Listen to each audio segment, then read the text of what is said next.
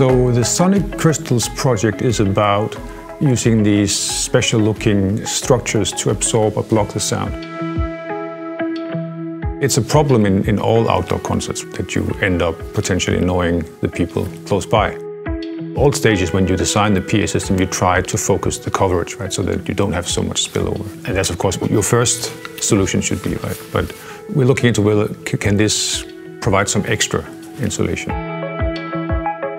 Well, Sonic Crystals is a structure where you have objects in a regular grid, and because of this periodicity of the grid, that creates a special behavior, and you can see through the structure, but it's able to block quite effectively certain frequencies.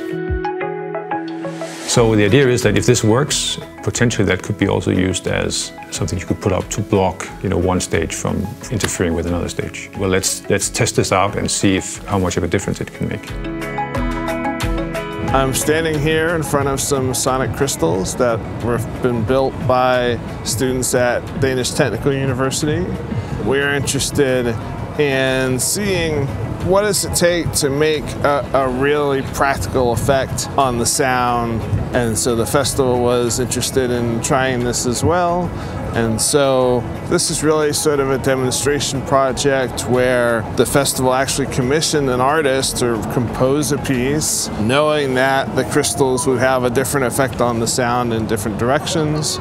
And we built some of different sizes to interfere at selected frequencies, and then a piece was composed so that people could hear the effect of that. The students built some prototypes, which they measured in their anechoic chamber, and they got about 20 dB of rejection for about a third of an octave. Those were some smaller crystals, and so these are larger. We're getting a very similar amount of rejection out here on the festival grounds. What I found interesting about sonic crystals is that it's something that prevents certain sounds from passing through, but if you were to scale it larger, potentially people could walk through it.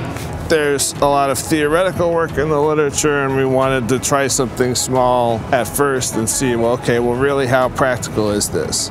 And it's also interacting with our measurements between the stages, and we're seeing some indications that the sound that goes between stages extends pretty high in frequency. So it's not just the subwoofers necessarily that are bleeding between the stages.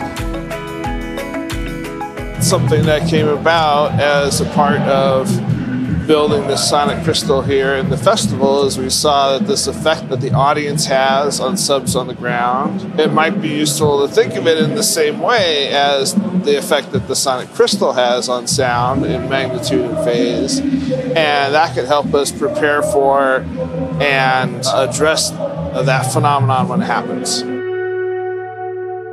What we tried to do in 2019 is try to learn what we can from the sonic crystals idea. We wanted to see if we could reduce the leakage to the surrounding areas, and by doing so, creating a much more direct interacting stage performance with the audience and the artists.